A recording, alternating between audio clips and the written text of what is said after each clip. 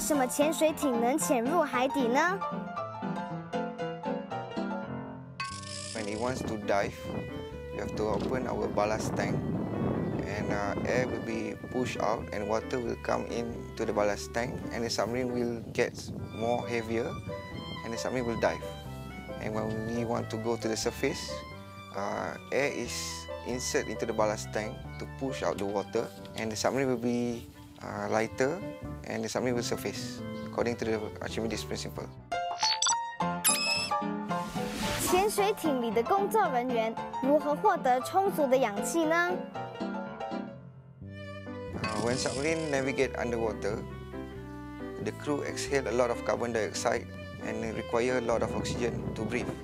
In order to have a lot of oxygen, on board submarine we have few equipments that store oxygen and generate oxygen for the crew.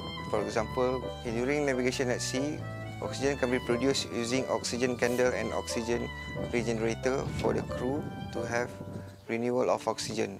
And in time of emergency, this equipment also will provide oxygen supply for the crew.